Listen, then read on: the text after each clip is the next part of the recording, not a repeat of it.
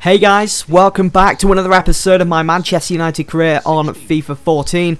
This past Saturday, Louis van Gaal's reign at Old Trafford began against Swansea, but that game ended in defeat.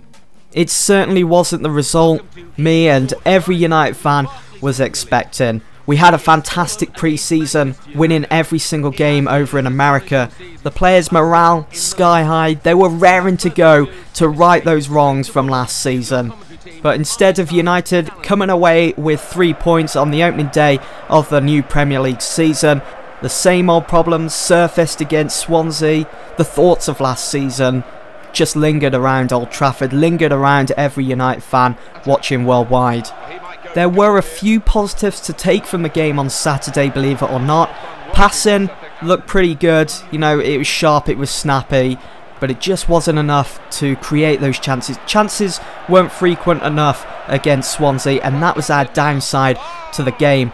We saw the debuts of Tyler Blackett and Jesse Lingard for the first time for United in a competitive game.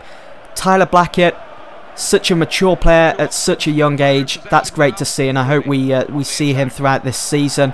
And Jesse Lingard, he only played 20 minutes of the game, and I felt so sorry for him. Obviously, you know, at such a young age, he wants to get out there, try and make a name for himself now for United after so many seasons of being on loan and not being given the call-up. And Saturday was his chance, and Ashley Williams comes in with a damn crunching tackle and takes him out. Hopefully it's nothing too serious and that he'll be back on his feet in no time. I just felt sorry for Lingard, you know, it was his first competitive debut for United and he could only play 20 minutes of that game. Such a shame. And that, I'm afraid, is the only really positives that I saw from the game. I mean, Phil Jones did well, you know, I was impressed with Phil Jones. He held himself up nicely playing in that centre half position.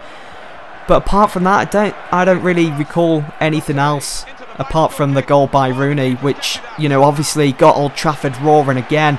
And it made us believe that United can turn this around, we could come away with the win. But what United failed to do was switch it up a bit, pushing the ball wide, feeding it into Rooney or Hernandez, doing what they do best. Mata was another option for United if they wanted to go through the middle. You know, Mata is an architect. He strings it all together, that's what he does best, and he was playing in his position in that number 10 role where he seemed so at home in the pre-season tour of America. But against Swansea, United just missed his presence on the pitch. He just seemed to be taking his time and not getting involved as much as we would expect him to be. And again, that's where United failed. You know, they weren't feeding the ball to Mata, Hernandez and Rooney. They had to be coming in from all different angles, and we just failed to do that. We was concentrating too much on keeping the ball and just playing it safe at the back. You know, there was too much shuffling going on between the back three there in the first half. You gotta give it to Swansea, you know, they really held themselves nicely against United. They kept their shape throughout the whole of the game, and they just looked so threatening, so deadly. Every movement that Swansea made in that first half, it just seemed so predetermined. They'd obviously been on the training ground working on that, on their attacking movement, and United just fell into that trap. I kind of expected better from Phil Jones when the first goal went in from Key, but everything just happened so quickly. And Wilfried Bony, as we know, is a big fella for a centre forwards, and to be fair, he did a good job of just completely blocking Phil Jones, blocking his view of the ball and just stopping him from maybe making a challenge, maybe deflecting the ball away. And that allowed Key to take his time pretty much to line up his shot and then pull the trigger. And that was the goal that kind of shook us all as United fans, because we saw pre-season. I know it's not all about the result in pre-season, but the performances over in America, I just kind of expected better against Swansea. United came out fighting in the second half. They were in a winning mood. You could just tell the players, they looked focused, they were re-energised. Van Gaal had changed the formation at this point to the 4-4-1-1 formation, so Rooney was up front on his own, Mata just behind. The equaliser did United the world of good. Momentum was sky high at that point, but we just failed to hold on to it. And I do think that when Van Gaal made that decision to take Herrera off, that was our downfall in the second half, to then go on and win it. I understand that Van Gaal may not want to rush Herrera into competitive English football, and that's fair enough. You know, he didn't want him to pick up a silly injury, he didn't want him to become unfit for the next game against Sunderland. But as soon as Herrera went off, I really thought that was our downfall. He really did keep our midfield together alongside Darren Fletcher. Those two, I thought, kept the engine ticking over.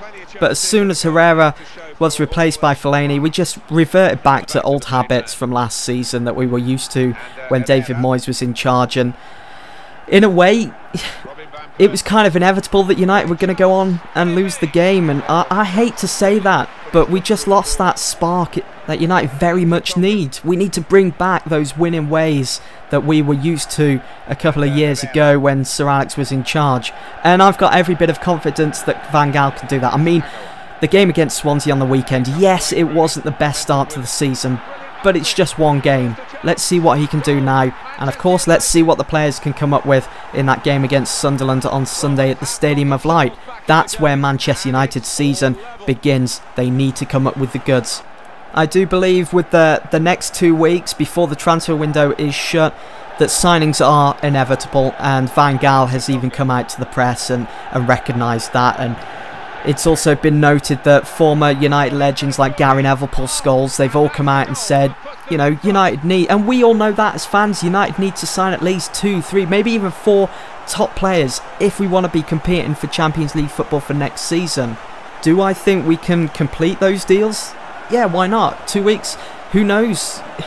Woodward may have been in contact with them for the last couple of weeks, trying to string together these deals, renegotiating and so on. We're not to know that as fans. You know, they keep that all locked up until, of course, they actually announce the signing. So let's just see what happens in these next 2 weeks.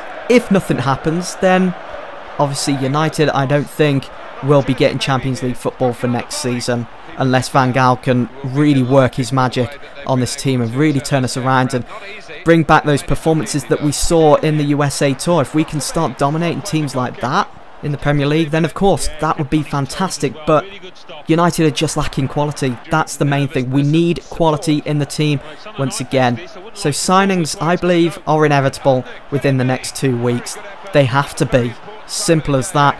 So anyway, guys, be sure to let me know what you think about United's opening day fixture against Swansea, where we lost 2-1.